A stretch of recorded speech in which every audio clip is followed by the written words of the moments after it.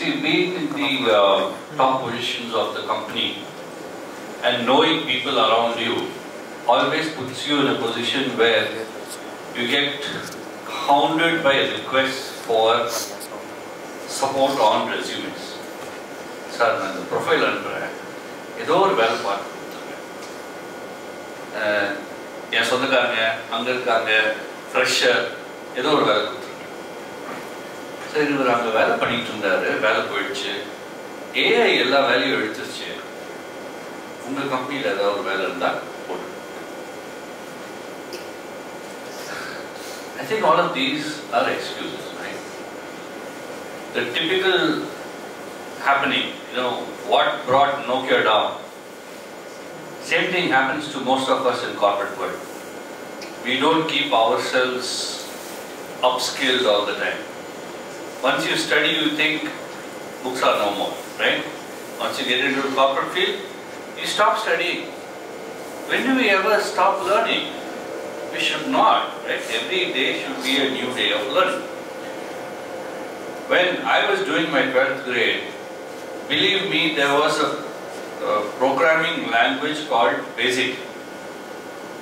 Do you guys know that? Yes. Can you do anything with that right now? Okay. We have come leaps and bounds from there.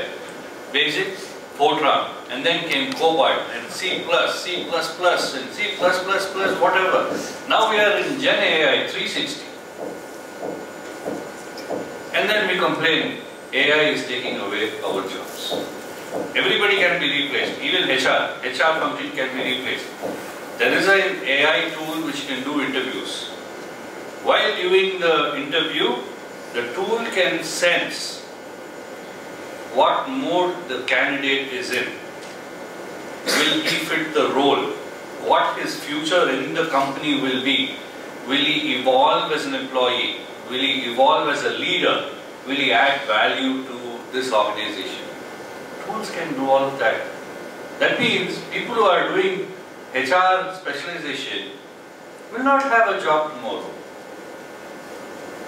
Right? So what do you have to do? You have to be a step ahead. You need to be the person who's teaching that tool what to ask. You need to be the person who writes codes for that tool.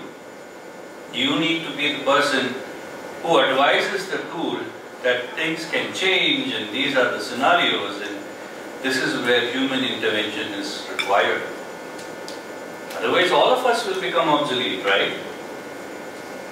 Today I work one day from the office, rest of the 4 days I work from anywhere. That means even that one day I am not required in the office. I can work anywhere and still keep doing what I am doing. Tomorrow I can be replaced just like that. Because they don't feel my presence in the office. Right? Somebody can do the same work that I've been doing starting tomorrow. How do I keep abreast of the crowd, of the competition, and make sure that I keep adding value?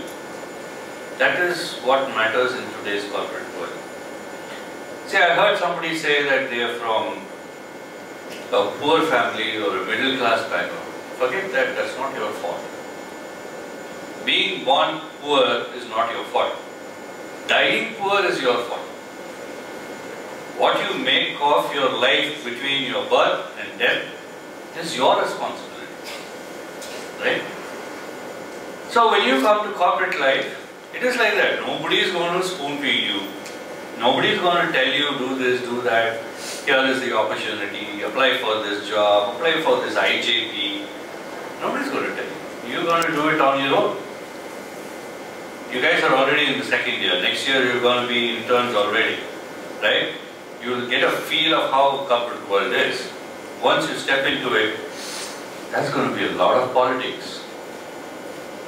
There's going to be a lot of competition. Competition where even your close friend will work against you and pull you down. Right? What will you trust when you are in the corporate world? yourself. Yourself. And I used to talk about authentic leadership all the while. Right? Some of you came on stage. Oh, you guys not able to see me? Yeah. Sorry. Some people came on stage, delivered a prepared speech. Good, at least you are prepared. Some of you came on stage and tried hard just to stand on the stage. Great, that's a great achievement because facing people is the must. So you have to make every use of every opportunity to be a better person of yourself each and every day. It doesn't stop today. Okay, I finished standing up on the stage, I achieved something, now I can go home and rest peacefully. Your life is dead already. It cannot be like that. Right? Or, Tambi, you're from which place? Where are you from? Kanyakumari. Can you... Somebody has to request you 2 to 3 times to tell me where you're from. Do you think in corporate life you will have so many chances? Yes or no? No. So, okay, at least now you know that there is an opportunity for you to improve, right? Good. Nobody in the corporate world is going to tell you that these are your areas of improvement. Do well. Of course, there is an appraisal cycle. Of course, there is a bell curve. Have you guys heard of a bell curve? No? Okay. You'll come to know of it once you start your internship. No matter how good you are, if you're not the best, you will not get a promotion or a proper increment. Okay? They'll fit you to the bell curve. You have to be the best. Okay? For which ASBM is providing you this platform. Make use of it. Every day learn from it. And be an authentic leader. Don't take quotes from somewhere. I've spoken to you a lot of times. I have never used quotes if you had carefully observed. Your life should be an inspiration to others. Your life should be an inspiration to yourself. Because you're the only one who can motivate yourself. Everybody else, if they do, may be false. If they do, maybe they are your teachers and well-wishers. Not your co-workers. Never. Okay? It's all false. The only person who can motivate you once you go on to your corporate life is yourself. For which you have to have self-realization. Sir also mentioned when one of you were talking that you have accepted that these are your faults. Now you can improve. Once you know that you have to improve on this aspect of your character, I'm sure you will win, right? So, these are opportunities given to you to make use of in your future life. I want to see more involvement from you in terms of when you come up on stage the next time. I want you to be more free. Express yourself more. Right? I was just talking to Sir and we were discussing communication skills. It does not always have to be in English, right? Sometimes you will be in your corner of the world, for you as well, you know. Kanyakumari, if you want to start a company in Kanyakumari, if you go and give them a talk in English, how will they react? Right? Yeah. So you should be able to communicate what you're thinking in a clear manner that people who are listening to you understand and act in a manner that you want them to. Okay? So, communication skill is not about writing a few lines, mugging that up, and coming and presenting on stage. right? One girl started with a girl story, and then I heard 3-4 people saying the same thing. Of course, you might have a study group where you decided that this is going to be a script, and you prepared a script likewise. But be unique, right? Unfortunately, the second girl had to come after the first girl, and then it was a repeat for me. I don't know how you guys planned it out, but I could only hear the same story being repeated. There was a girl here, and she thought this, that, that. And of course, a girl can never become a king. Who was that? Queen. Be a queen, right? You don't want to be a queen? People usually thought, when I said queen, usually thought queen is well dressed and sitting on. You want, oh, that is why you want to be a king. Oh, I'm sorry. No. See, there is the inferiority complex sitting right there. No. If I said a king, I know. If I want to be a queen, I know. But I want to realize to other people. I want to give a clear what do I desire to. She wants to be number one, not number two. She thinks queen is number two. People usually thought queen means. If Nirmala Sitaraman thought that, would she have been finance minister for us? If Jayalalitha had thought that, would she have been the best CM Tamil Nadu had ever seen? Of course, during part of her life. If Indira Gandhi had thought about that, if Sunita Williams had thought about that, I can keep naming people. Right? The reason we have less number of women leaders today is because of this. I want more women leaders. Your previous batches know they have interacted. My HR team has 2 women. The rest are all men. My management team, the people reporting into me, I have 2 women. The rest 16 are all men. Why? So, it's not, I just took you as an example, okay? Not fault finding with you at all, sorry. So, if you want to do things together, women need to come together. Right? And don't think of yourself as second to anybody. You're second to none. You can do things even better than men can. If I had thought about what you had, you guys know I have 2 daughters. Okay? They are horse riders. They are trekkers, hikers, high rope climbers, black belts in karate. They can swim, they can dance, they can fight. Right? We should be able to do anything and everything men can do. That is management. Right? Nobody is born with a silver spoon. Right? But we have to create our own silver spoon. Because you guys came up and told something of your life, shared it with all of us, I'm also going to share it with you.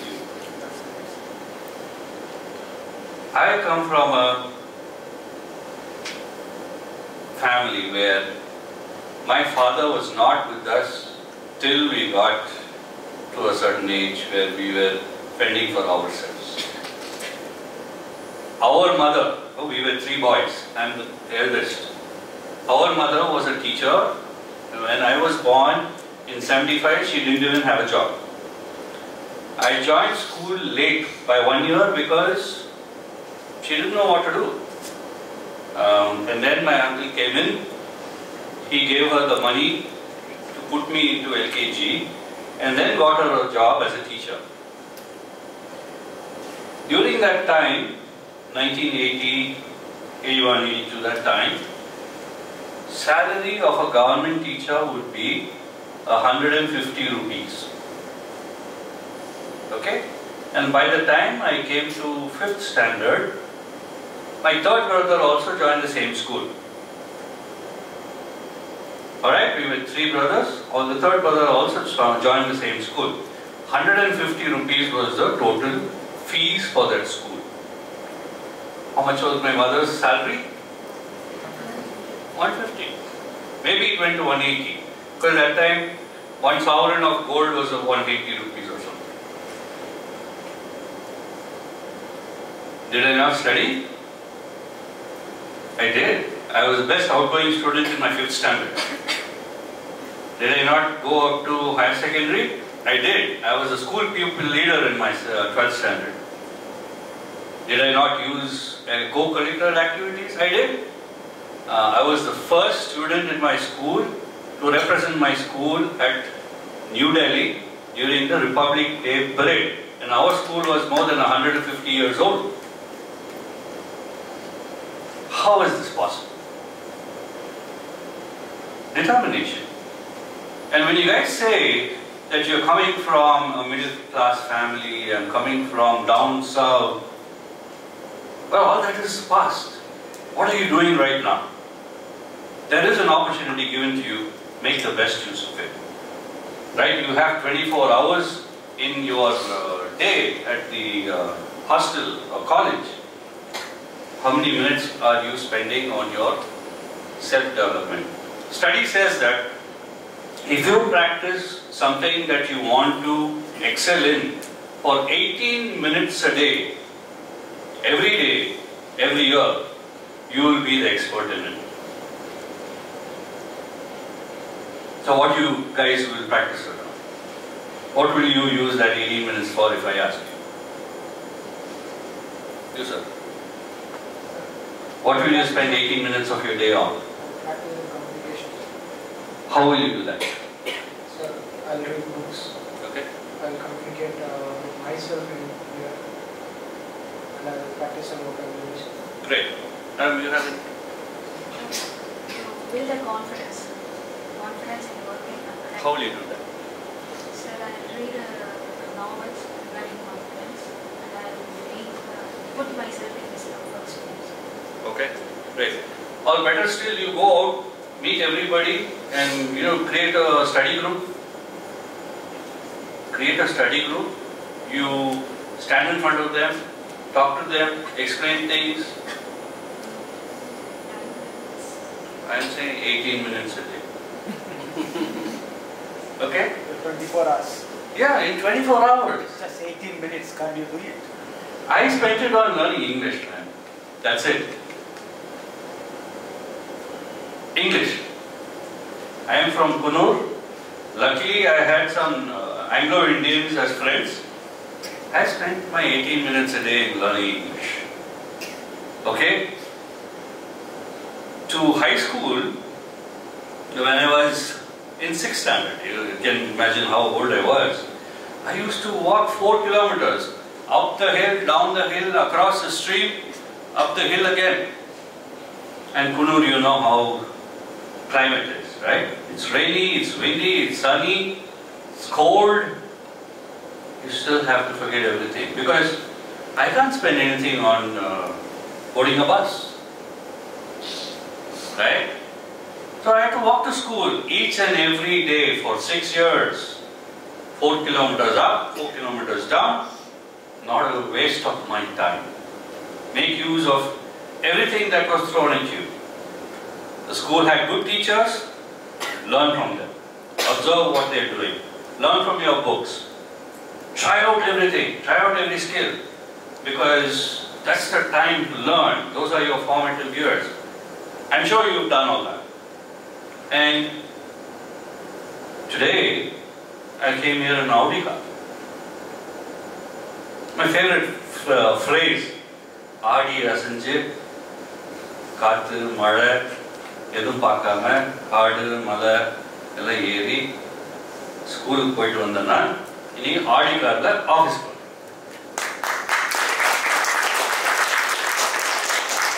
You guys can also do that, right? And come here and talk about it. That's the best part. How many people have the opportunity to come and give it back to the society, right? That's the best part. Because once you achieve, people will not look at all the hardships that you guys have done, right? And people like you will think that, okay, on the level வரணும்னா இப்படிலாம் பண்ணியிருக்கணும், நம்மளுக்கு அதெல்லாம் கொடுத்து வைக்கலையே அப்படின்னு நினைக்கவே கூடாது. Okay. I used to have that feel because I am from Kunnur. We are not exposed to a lot of things. We didn't know that the world was so open and we had so many opportunities. 12th, I will be shameless in telling you that I was not good in math.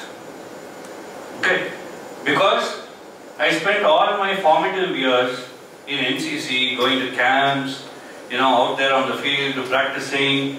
In fact, I hit 35 bullseyes on one day, okay, with firing.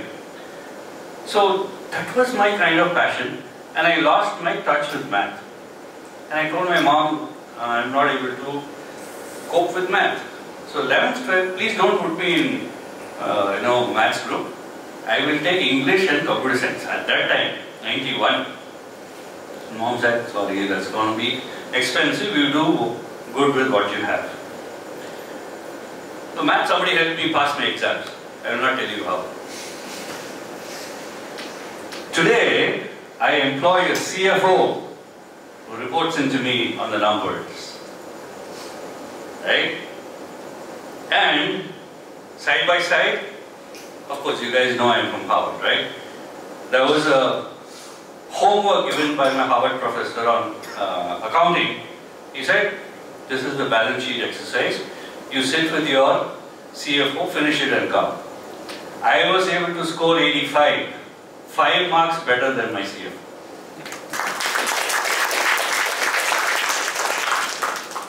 How is that possible? Just the passion.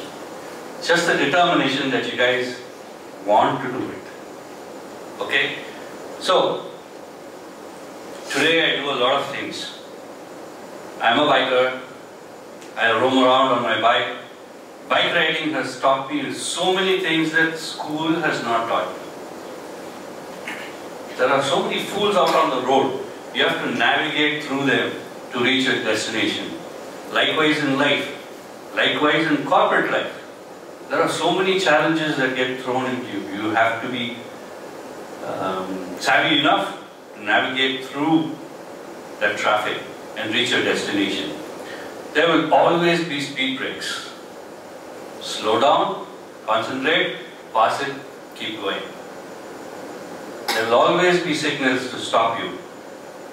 There will always be yellow lights to warn you as well. But the green light is for you to keep going.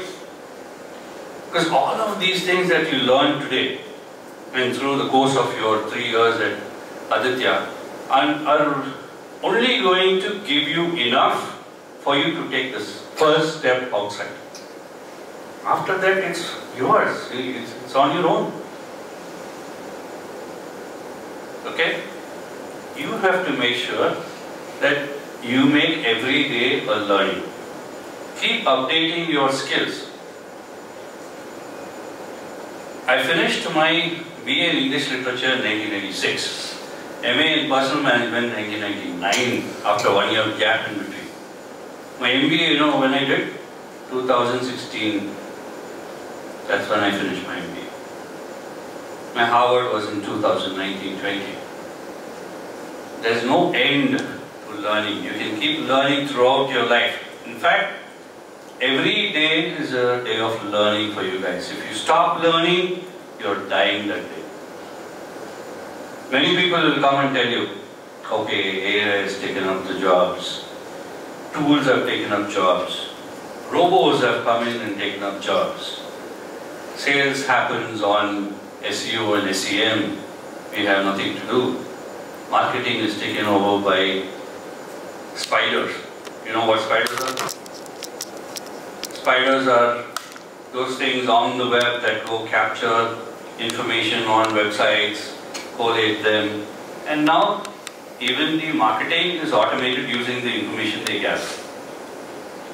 So what's the use of an MBA in marketing? Right? All this will come up. But where you guys make a difference, that is important. And that is why you are in this school. For me, MBA has made such a difference in my outlook towards management itself.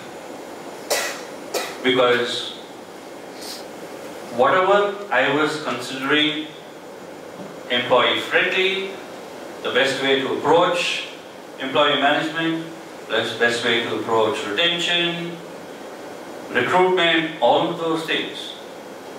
Because this is a company that I grew from 2010, when it was 175 employees, to where it was 1,300, and then got acquired by another company with 17,000 employees. So I've seen the full circle.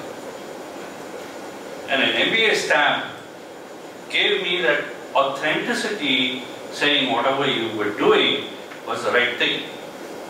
Okay, now you have it beforehand, before you guys hit the road.